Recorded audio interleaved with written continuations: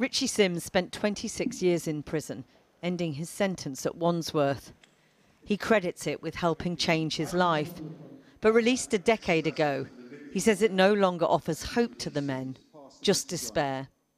It's time to change. It's time to get the places to how they should be, because it's not fit for purpose. Former prisoners joined families of men in Wandsworth right now, volunteers, MPs and members of the local community, to demand radical action at a prison damned as inhumane and brutal. I'm ashamed for me. I'm ashamed for all of you.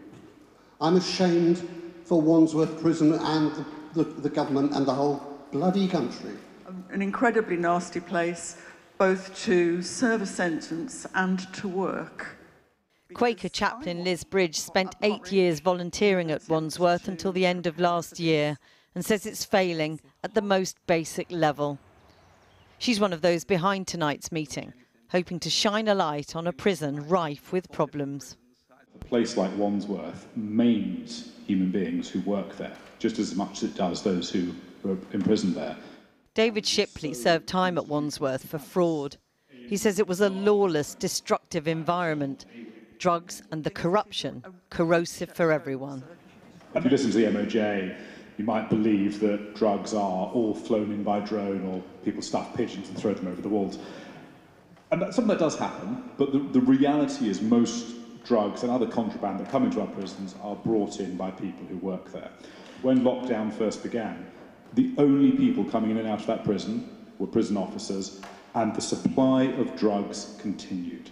And that is because there is so much money available that, you know, in any prison like Wandsworth, it just takes a few officers to be corrupted, and that supply of drugs will continue. The Prison Officers Association told us it refutes the claim the majority of drugs come via officers. But there's no doubt the supply of drugs at Wandsworth is an issue, with criminal networks operating inside the jail, leaving prisoners addicted and families outside being extorted. But Pia Sinha, who was credited with turning Liverpool prison around when she was governor there, says cutting the demand for drugs among desperate prisoners is really key.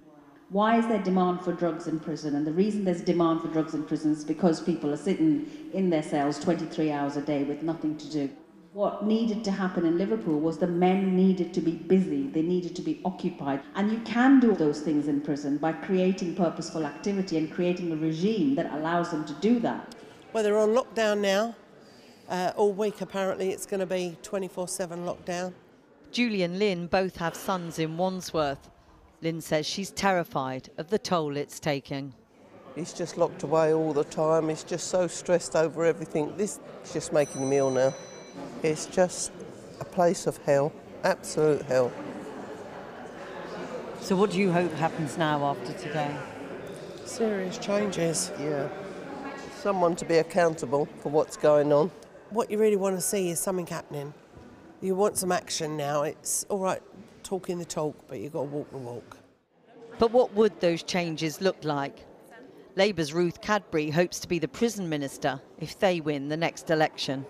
There's no vision, there's no strategy, there's no sense of purpose that has something that seeks to ensure that prisoners get some rehabilitation, that it's not just a holding tank, but it actually improves lives so that prisoners come out stronger. But it needs to be properly managed, and this comes from the top.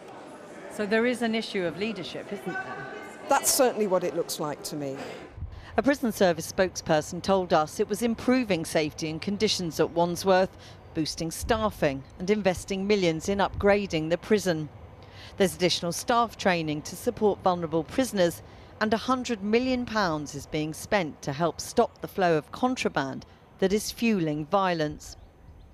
As the audience filed out, it was told to force conditions at the prison to the top of the political agenda.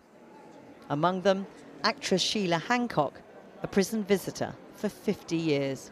It was a devastating evening. I mean, I visit prisons and I know what they're like, but to hear some of the prisoners in detail tell us the absolute depravity of our prisons at the moment.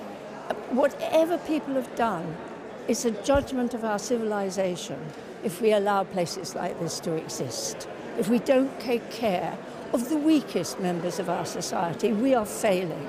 It's appalling. Wandsworth is far from the only prison in the country facing huge problems. It at least now has people speaking out to try to improve things. The question is, will anyone listen? Jackie Long reporting. Well, Tom Wheatley is the president of the Prison Governors Association. Thanks for joining us. Thank you. Filthy, overcrowded and rife with violence. What do you make of that? That's such a damning indictment of a prison in 2024. It is a damning indictment. Unfortunately, it's not unusual. Wandsworth's a Victorian prison built in the 1850s, as is much of the prison estate. And it's no coincidence that many of those kind of prisons, those inner city reception prisons built in Victorian times, are the prisons that are really struggling to deliver safe and meaningful regimes to prisoners. We're seeing problems, though, across the prison estate. So what's going wrong? What's going so badly wrong, in your view? Well, in the 30 or so years that I've been in the prison service, the population in prisons has doubled. So we are incarcerating twice as many people in 2024 as we were in 1993. That's the result of various governments' penal policy, but it's also various governments who haven't resourced that change. So a place like Wandsworth requires a significant amount of maintenance to keep things like heating systems going, to make sure that the most basic systems work, and that money has been used elsewhere to keep prisons afloat because public spending hasn't been there. There's, of course, an issue with money, and the government says that they are putting more money in the system, but there's also an issue with the prisons themselves. Earlier in the week, we saw an issue with drugs in Wandsworth Prison. Who's running the prisons at the moment? Is it the governors? So, I mean, governors are running their prisons. Governors are in some cases, almost impossible circumstances. They're trying to run a prison where they're unable to provide a basic regime to prisoners, where they get prisoners out of their cell and they do something purposeful with them. That's as a result of their inability to recruit and retain appropriate staff. But the maintenance of the site, the buildings, the infrastructure, it's very, very difficult to get people to care about a place when, the sewers are backed up and the heating doesn't work and you can't find a shower that works to have a shower midweek. So that sort of contract between the staff and the prisoner, that we will look after you and provide you with a decent place to live while you do the things that you need to do to reduce your risk of reoffending, we're unable to maintain that contract. In Jackie's report there, Lynn and Julie wanted some sort of hope, some sort of change, and someone to be held accountable for this. Yeah. Do you bear some responsibility for what's going on? I represent prison governors, and prison governors do bear some responsibility, but prison governors are working exceptionally hard. The Governor of Wandsworth and her team are working exceptionally hard in almost impossible circumstances. That's really the issue. What we need to do, if we decide that we want to send as many people to prison as we currently do, for as long as we currently want them to be there, we need to find a way to pay for it. The alternative is to change penal policy. The alternative is to do what they've done in the Netherlands, where they have empty prisons. That requires real political will. And just briefly, Tom Wheatley, do you see that happening? Do you see that change happening anytime soon? Are you hopeful for that? Well, I would have to be hopeful, otherwise I couldn't carry on doing what I'm doing.